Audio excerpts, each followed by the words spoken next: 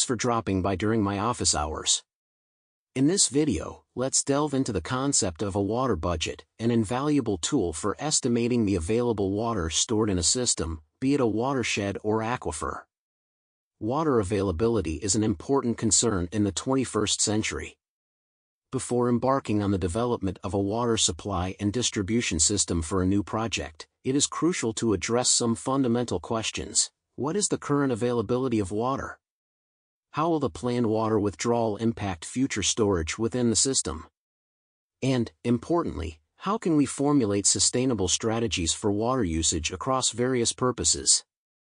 Achieving sustainable water supplies necessitates a comprehensive grasp of the hydrologic cycle, comprehending how water traverses Earth's atmosphere, land surface, and subsurface. Water budgets serve as essential tools employed by water users and managers to quantify the hydrologic cycle.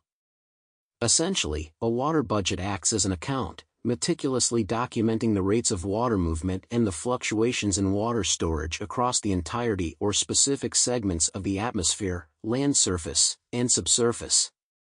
The concept of water budget is simple, as it is very similar to financial budget. If we have a bank account, by knowing the balance in this account, we will know how much money is available for use currently. If we want to know the balance in this account in 1 month, we will need to record all the different sources of incomes that will be deposited into this account, and we will need to record the various expenses that will require us withdrawing money from this account.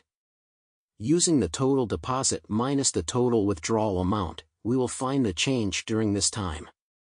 If the change is positive, we will have more money for the balance. If the change is negative, we will have less for the balance. If the change is zero, then the balance will remain the same. This is a financial budget that we are dealing with in our daily lives.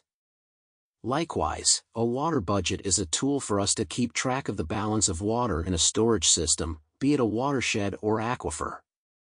The first step is to create our bank account. In engineering language, that is to define the control volume.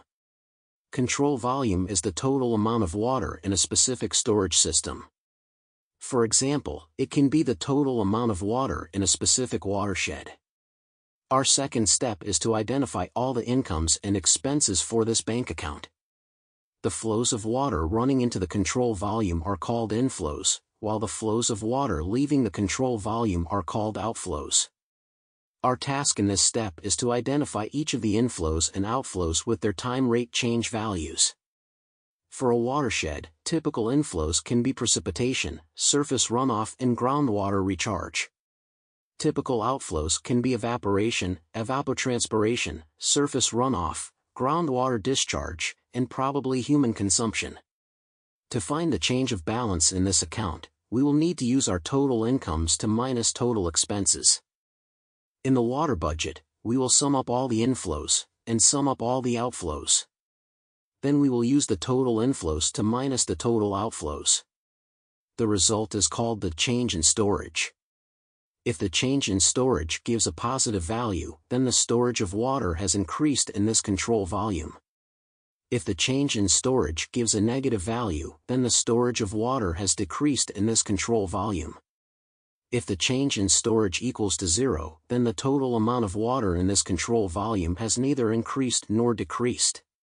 Notably, the change in storage is often reported as a time rate change, and this time interval can be of any length, be it a day, a month, or a year. The equation, in this case, will have dimensions of volume over time.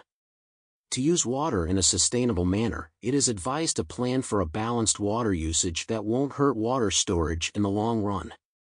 This requires us to use water budget as the critical tool for analyzing the change in storage over time. Now you know what water budget is and how to use it for water planning. Thank you for tuning into this video. If you have any questions or specific civil engineering topics you'd like me to cover in future videos, feel free to leave a comment below. Your likes and subscriptions motivate me to create more content, ensuring you don't miss out on future updates.